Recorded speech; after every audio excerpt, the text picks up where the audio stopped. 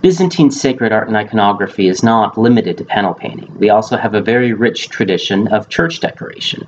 So in this lecture, I want to give you something of a church tour, where we'll go through each part of the church and I'll describe the iconography proper to it. Now this tradition, just like all of our tradition, has developed slowly over time. And what I'm expressing to you is more of the late stage of the development. The first time anyone wrote down exactly what paintings go where in the church was not until the 1400s.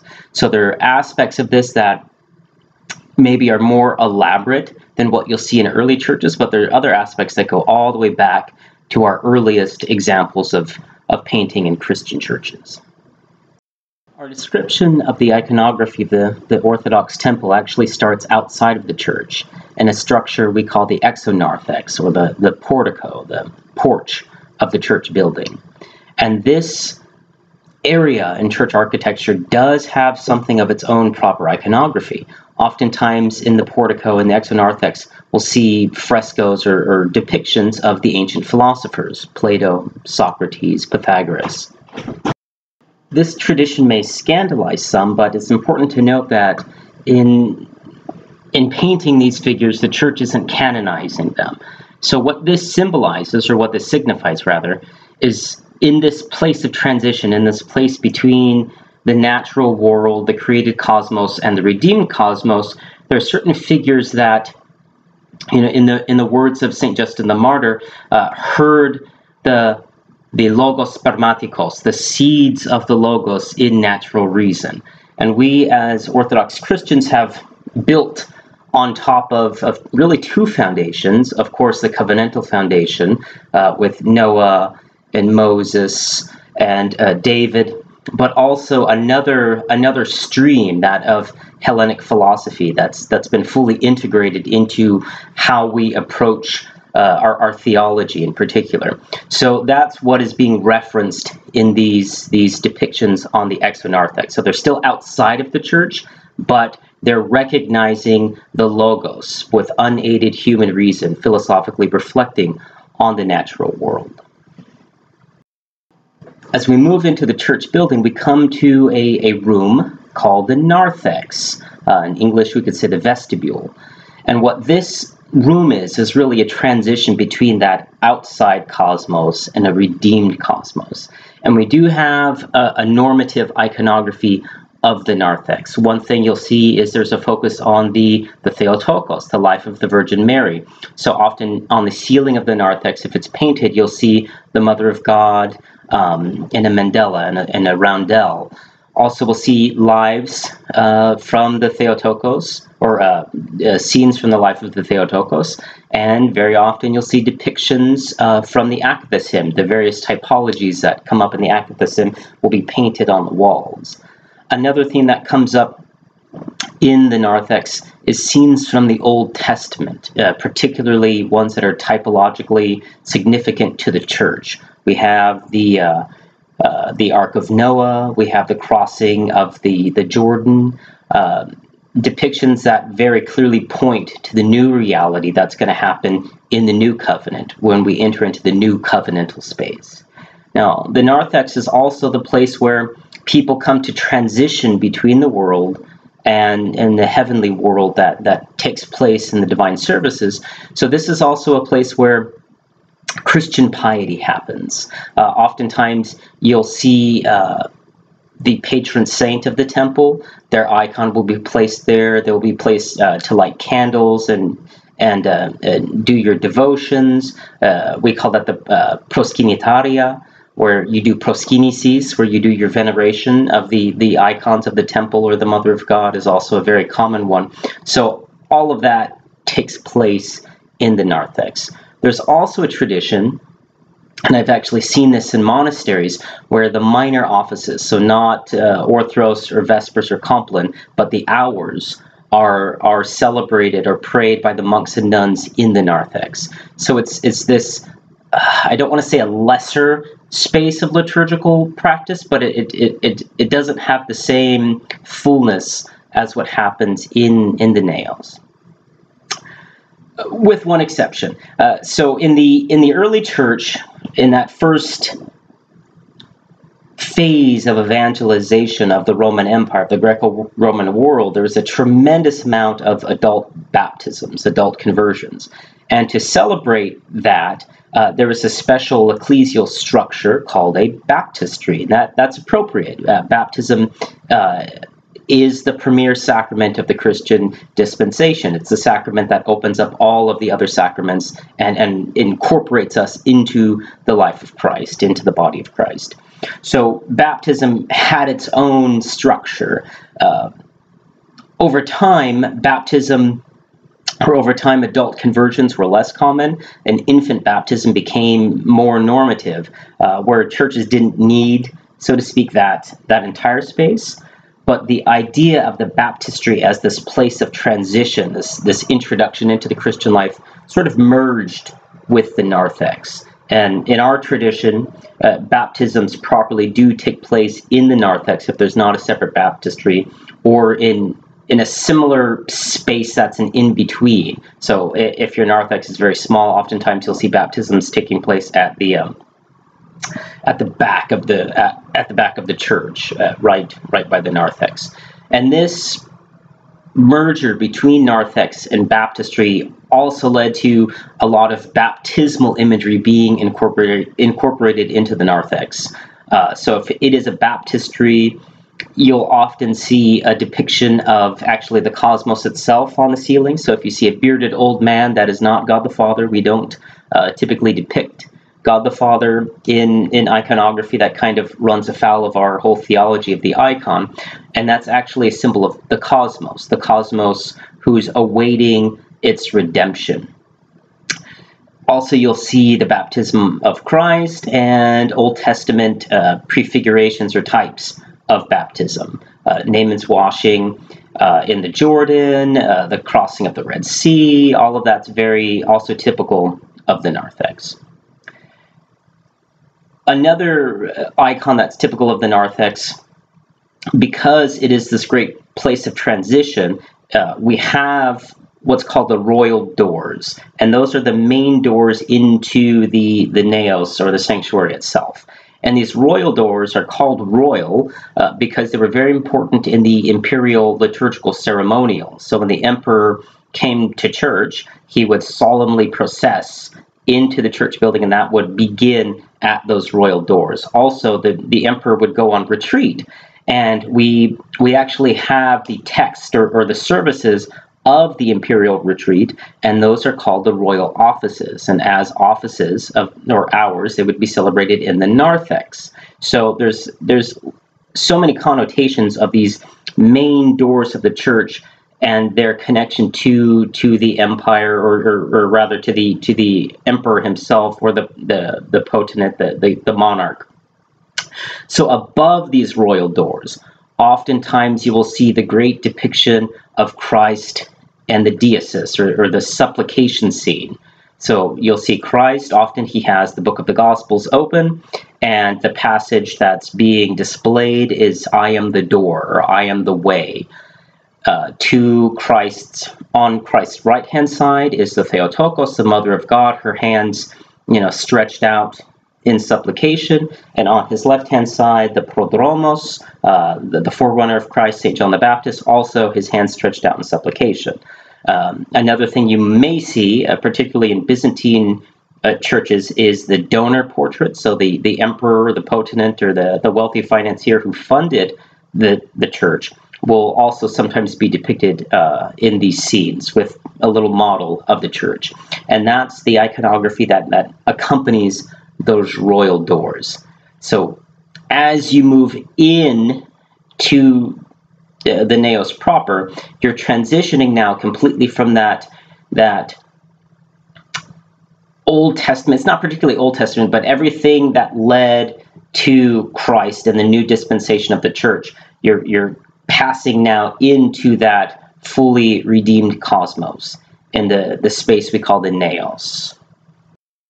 The naos has a very rich tradition of iconographic decoration. In the earliest examples, we would have an apse. apse. So we had a longitudinal, a rectangular church that was culminated in an apse. That's the classic Roman basilica. And in that apse, we would have a depiction of Christ. In some ancient models, it's Christ in his transcendent glory, in his divine kingship, in his pre-incarnate form. So oftentimes he's actually a younger man. But eventually the tradition stabilized as Christ in his full potency, so to speak. And we call that Christ Pantocrator, the maker of all things. Eventually, the iconography of that apse migrated to the central dome. So as Byzantine churches dropped a basilica style, or really merged a basilica style with a rounder style, that iconography moved to its position today at that central dome. So we will always see the Pantocrator in the center of the church. And typically, there will be a chandelier that's being hung down from Christ, and that symbolizes Christ as light. But also that chandelier, that polycandelion, has 12 candles or 12 lamps. And on those 12 lamps, oftentimes you will see icons in carved wood or metalwork of the 12 apostles, who are the lesser lights, the evangelists, those who are called by Christ to spread the light of the gospel throughout the cosmos. So that's what's taking place in this central dome. And as we cascade down from the central dome, we have a whole panoply of iconography that takes place. So as we move down, we have another deesis, another supplication scene. If it's a very large dome, you will see the Mother of God, Orans, and again, the Prodromo, St. John the Baptist, and also you'll see a myriad of angels. So this is like the heavenly hierarchy that we're encountering in the divine liturgy. And as we move further down, oftentimes you'll see the Old Testament prophets, those who prophesied about the coming of Christ, as those first messengers. So in Byzantine architecture, there's this point where that round dome encounters a square building plan, and that causes an architectural feature known as pendentives and arches. So they're the triangular features that help to incorporate that dome, that round dome, into a square. And on those pendentives, we actually have the symbols of the four evangelists, Matthew, Mark, Luke, and John. Either a depiction of the four evangelists or the four evangelists and their symbol. So as we move down from this central place, we come into the first tier, really, of the iconography of the naos. And that typically is scenes from the gospel, scenes from the New Testament, scenes from the life of Christ, miracles. Basically, anything we find in the lectionary can be on that first tier of the life of Christ. Oftentimes, there'll even be the great feasts of the church, the 12 feasts. You'll see that. So that's that top tier. Now we can go to a bottom tier, and that typically are the saints, sometimes depicted in full length. And that's quite a nice symbol, because the reality of the divine liturgy is that we're really worshiping in the one great liturgy that takes place in God's time. So all of the saints are ever celebrating this liturgy before the throne of God, and we are incorporated into that. We stand amongst the great cloud of witnesses. So we'll see the saints. And there is a logic to where the saints are in this depiction. So towards the back, we have the most humble of the saints. We have monastics. And as we move in closer to the holy place, we get the great martyrs of the church. Oftentimes, if there's pillars in the church, we'll get the stylites, the pillar saints, depicted on their pillar. Or we'll get the great military martyrs, St. George, St. Demetrius, who are almost protecting the people of God, standing vigil amongst the congregation.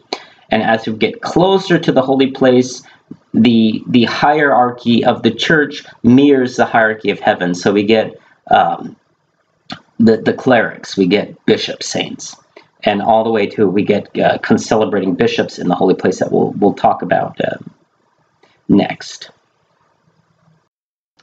So before we talk about the holy place, we do need to mention in some detail what is probably the most notable feature about Orthodox Christian architecture, and that is the great wall of icons, the iconostas.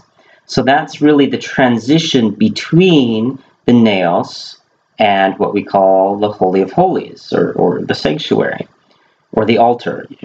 Altar, it doesn't necessarily need to only signify the holy table. So we have this transition point, this really, it's a barrier wall. In ancient architecture, you'll hear it referred to as a chancel screen or a chancel barrier. It's all the same piece of architecture. And this is actually one of the most ancient aspects of the tradition. In all apostolic traditions, we find the same architectural feature. In fact, our first reference to it comes all the way back from Eusebius, from the very beginning of the Christian architectural tradition. Eusebius describes this beautiful lattice work of the chancel barrier. So it's remarkably consistent throughout Christian history, and all apostolic traditions have it. The Coptic Church has it, the Ethiopian Church has it, the Armenian Church has it. It's been reduced now to a curtain, and of course the Latin Church used to have it. That's the altar rails are actually the what is left of the chancel barrier. So we have this chancel barrier in the Byzantine tradition. Oftentimes you'll hear it referred to as a templon. That's actually a Latin, that comes from Latin, and it actually means temple. So in the ancient world, temples were not interior spaces. They were structures, and the idea of the early Christian church is that it wasn't necessarily a temple, it was a basilica, it was a place for the congregation to come, and there was a temple within the temple. And that's where we get the term templon, and that really signified the holy place where the mysteries of the Eucharist took place. So we have this templon, this low wall. And near the templon is originally where we had the proskinitaria, the icons that would be venerated, and the icons that would be switched out for different feast days. Those would be placed on stands near or on top of the templon. And that's where we get the term iconostasis, which means the place where we put the icons. And those icons were quite variable. They would be switched out as the different seasons and as different saints were celebrated or different mysteries. And over time, some of those icons began to be so regular, so normative, that they were permanently affixed to the iconostasis. And we call those icons, in Greek, the despotikoi, or the despotic icons. That's in English, that sounds rather odd. It's better to translate it as the sovereign icons. And those are the icons of Christ, and Christ Pantocrator, and the Mother of God, the Theotokos, always, well, maybe I shouldn't say always, but typically with the Christ child. So that will always be the case on a modern iconostas. We have those two icons that have been permanently affixed to the iconostasis. In some traditions, I'm thinking of the Russian tradition, they've retained some of the idea of that is also the proskinisis, the place of veneration. So the icons will actually be duplicated. You'll have the sovereign icons on the iconostas, and then you'll have icon stands with candles where people can come to do their devotions. But that's really a duplication of that original function. So next to these icons, on the side with Christ, we have, again, the prodromos, St. John the Baptist. And on the side of the Mother of God, very typically, you'll find the patron of the temple. So whoever this particular church is dedicated to, I've heard a tradition of whoever's relics are in the altar. Historically, that would have been identical to the patron, but that's not always the case. Or the mystery that the temple is dedicated to. So if it's, if the church is dedicated to the Holy Anastasis, you'll have the resurrection of Christ, or if it's the Holy Cross, you'll have the crucifixion scene. So you'll have the patron icon of the temple on that iconostas. So the iconostas in our modern sensibility, can be somewhat troubling. Oftentimes, I think of certain Protestant Christians who will point out the fact that, this idea of a barrier between us and the sacred is in the Old Testament. But during the crucifixion of Christ, the Gospels are very clear that that barrier has been torn apart, that there no longer is a barrier. And that's very true.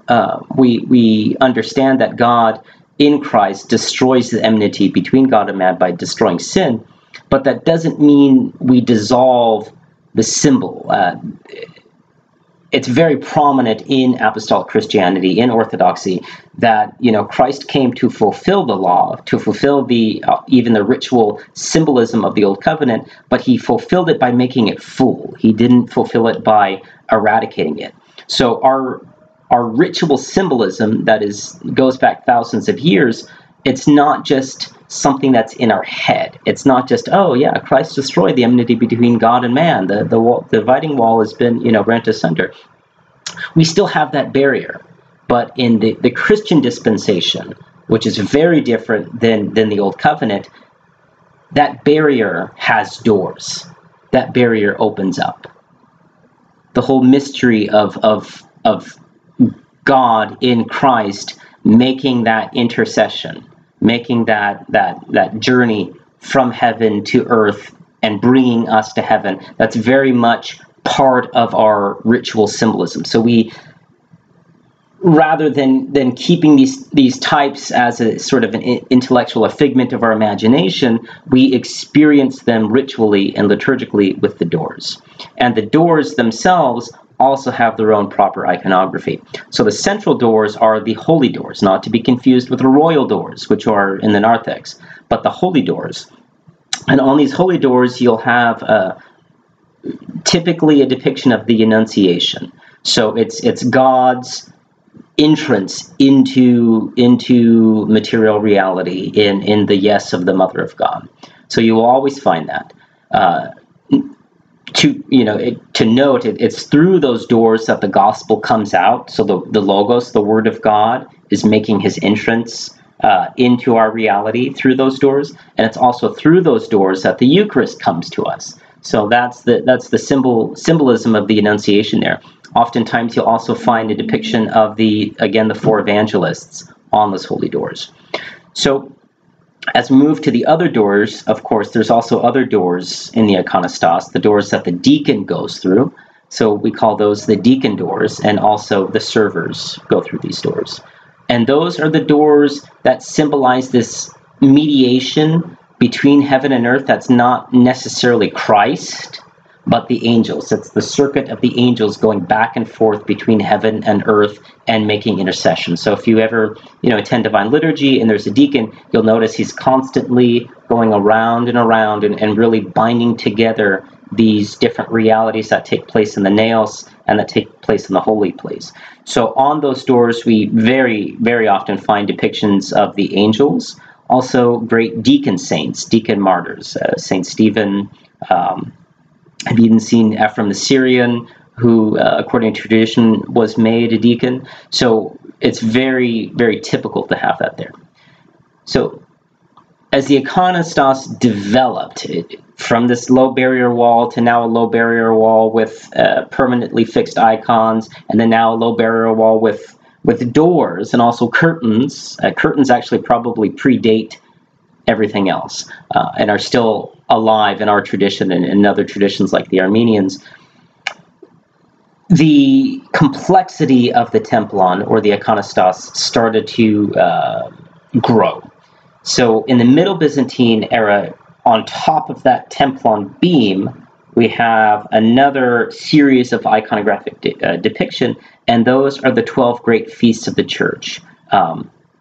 So again, those 12 great feasts each have their own proper icon, and historically that icon was most likely processed and brought in and placed on the iconostasis, the place where the icons rest, and that function was taken over permanently by the iconostas, so they all move up and become a permanent feature.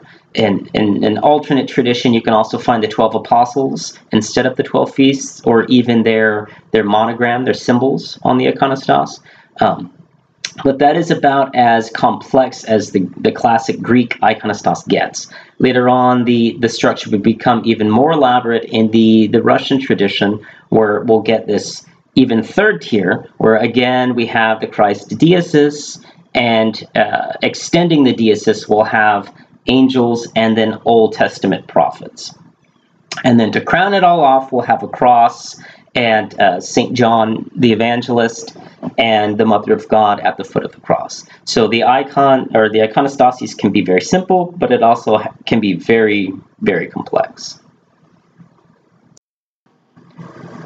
So as we move into the holy place proper, there is very ancient normative iconography that goes on in the holy place. So as I said in the beginning, that original structure of the basilica, where you have, the body of the church and then you have the apse, that was retained as the church became more round, but the icon that now rests in the apse, at least since the 6th century, if not before, is the icon of the Mother of God. And there's a very famous homily by St. Photius the Great, Patriarch of Constantinople, where he explains why that icon is there. And it's because the Mother of God is the chief archetype of the church. She is the Christian of Christians. She is the woman who followed the word of God. Blessed is she who heard the word of God and did it. So she's there, but she's also in Latin, the de genitrix, or the mediatrix, the one who mediates between heaven and earth. It's through her yes that Christ became incarnate.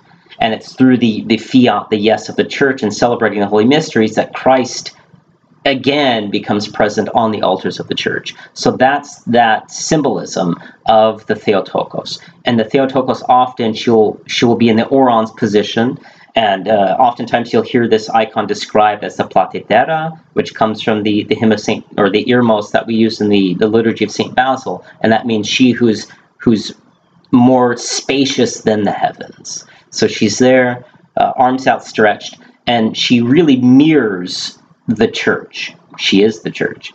So as the celebrant has his hands outstretched, praying the divine liturgy, so too she has her hands outstretched, and there's this mirroring that happens, and Christ is depicted in the center as Christ becomes present on the altar in the divine liturgy. So there's this wonderful ecclesial symbolism to the Mother of God's placed there as the chief intercessor, as the mediator. As we move down from the platetera, what we find is a very interesting depiction, a very interesting icon, known as the Communion of the Apostles. And it's important to note that this is the Last Supper, so to speak, the mystical supper, but it's also not. It's the historical scene of the mystical supper has now been merged with a scene of the divine liturgy. So we have Christ himself, who is the great high priest. He's often vested as a priest, and he's distributing the holy gifts to the apostles who are lined up in a procession, a communion procession, to receive the holy gifts. Oftentimes, the scene will be split in two, so you'll have Christ distributing the chalice on one side and distributing the bread on the other side.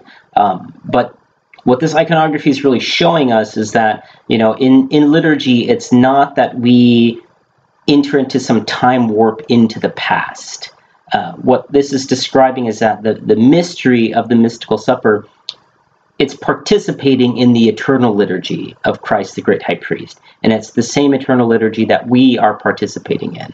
So there's this very mystical, a very insightful depiction of the communion of the apostles. Oftentimes, if it's a very large space, we'll even have a third tier below that. Or if it's not a large space, this will be on the sides. But what's depicted there is the concelebration of the holy hierarchs. So oftentimes you'll see Basil the Great or St. John Chrysostom, the saints who authored our anaphoras, the great liturgists of the church. And what's being referenced there is that in our liturgies, in the liturgies that take place, that the bishop, celebrates and the priest in the bishop's stead celebrates, we are participating in that same eternal reality of the divine liturgy that's celebrated by Christ, the great high priest. So we have all these different levels, a historical level, an eternal level, the level of the reality of the celebrating church, all merge and combined in the iconography of the holy place.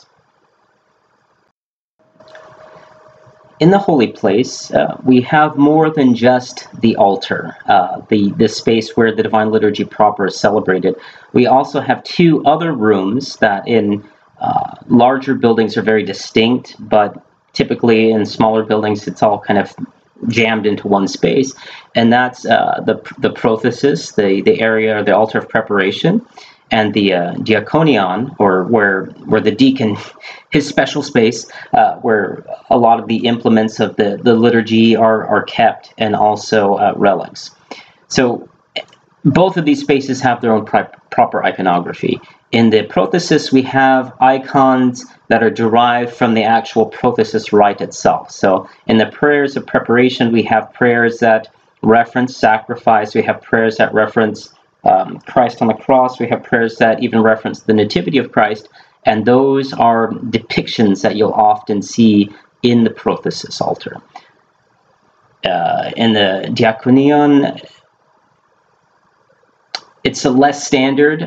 You'll often see a depiction of the crucifixion scene, or you'll see a depiction of the instruments of the Passion.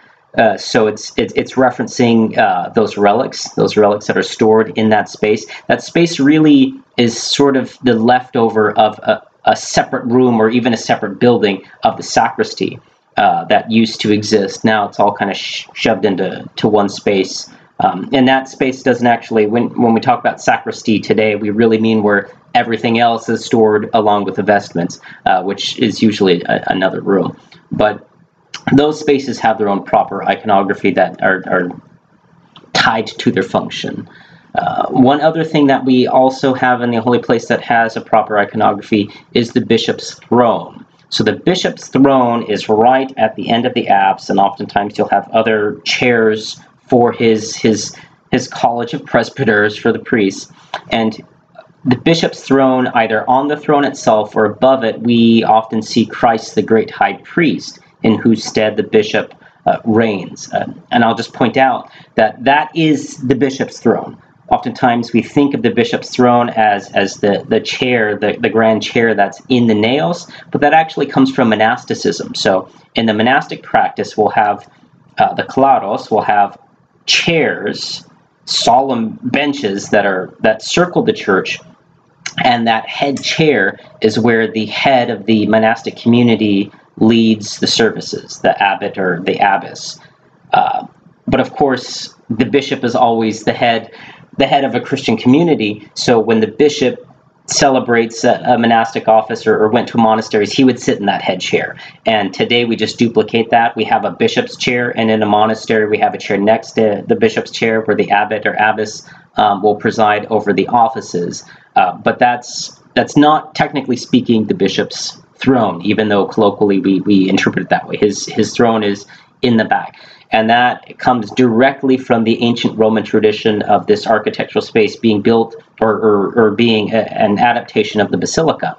The basilica was not a temple. It was not a secular or a pagan, or rather, it was not a pagan space. It was a secular space.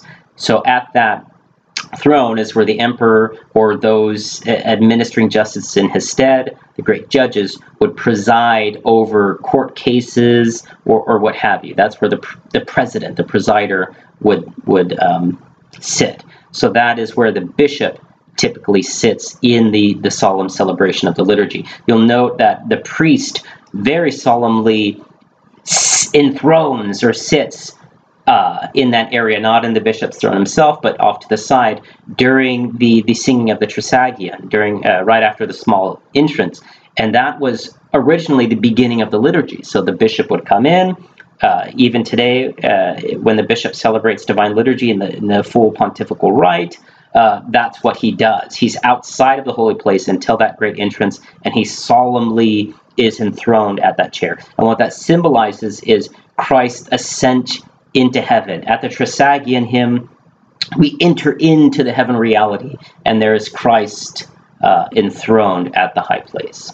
So that's the iconography of the sanctuary. There's so much. I literally produced a whole book on this topic. So if you want more details, more elaboration on all of the iconography and furniture and its development and meaning, I recommend the book that I produced called Place of Encounter. Finally, there are certain icons that rest in the church, but that are not really part of the decoration proper, but we need to discuss them, and those are the great tapestry icons, the epitafios. So we have the tapestries that depict the death shroud, really, of our Lord, and the death scene of the Mother of God. And those are used in our services, the epitafios, in the burial service of Christ. It's solemnly processed around the church and laid into the tomb, which confusingly is also called an epitafios. And that iconography of Christ laid out in burial actually goes back, it's very ancient, it goes back to scenes that were depicted not only on that epitafios, but also on the veils, the liturgical veils themselves. And this tradition is still maintained in our most prominent liturgical veil, the antimension. So the antimension is unveiled during the Divine Liturgy, and oftentimes you will also see the epitafios, or the Christ laid out in the tomb on the epitafios, and it's folded up at the end of Divine Liturgy. So it's only unfolded during the liturgy. Oftentimes it contains relics, and it's not, let's say, canonical to even celebrate Divine Liturgy without the antimension. It's blessed by the bishop.